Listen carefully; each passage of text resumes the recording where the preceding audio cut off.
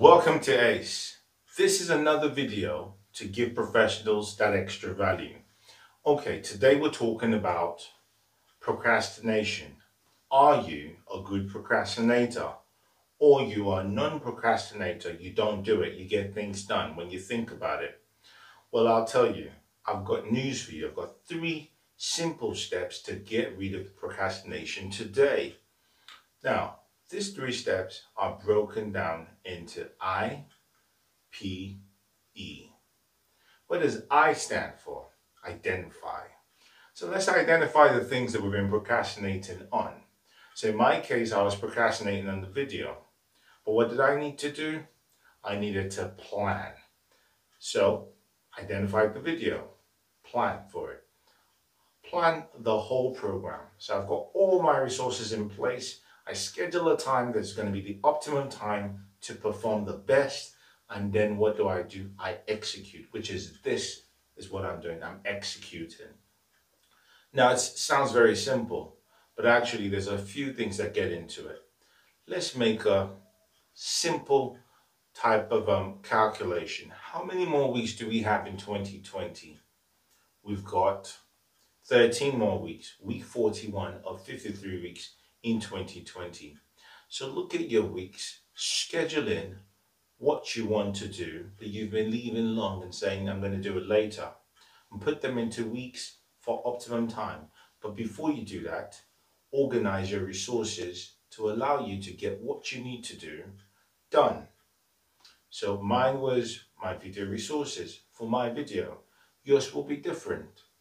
Now, again, I would suggest that you choose to do things that you can affect by yourself, that does not depend on anybody else, before you go to things that depend on other people, because they would need further planning.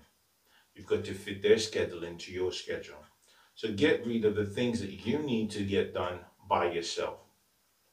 So you plan after you've identified, and then you execute. All right. Let's look. After you've done IPE, identify, plan, execute. Very simple. What then do you do? These are refining methods. In refining, in science, we make an observation. Looking at your 13 weeks, you make an observation. That is, you're monitoring your pattern, your trend. You want to see what's happening. You want to find out what is the trend that's happening across this. When are your optimum times, and what is stopping you from actually getting things done? If you totally monitor the trend that's happening, you're going to come back following that trend, and then you evaluate the patterns you've gotten from it. So first you look at the 13 weeks. Have I gotten everything I wanted to get done? What stopped me? And then you come back and then you evaluate the pattern and say, okay, I'm always good on Mondays. I'm not good on Fridays. Those are your patterns. And then you now start planning. You come back again to the IPE, which was the first thing we did. All of this whole process now becomes, you've identified things you want to improve. You select them. Again, you go back into planning. You do a resource plan, a time plan, and then you choose a schedule and you execute on that schedule. There's nothing stopping you, because now you're empowered. You've got 3 simple steps to get rid of procrastination today. By the way, for everybody celebrating Black History Month, happy Black History Month. Okay, thank you for tuning in and watching this video about how to stop procrastination. Look out for a video on Progress 8.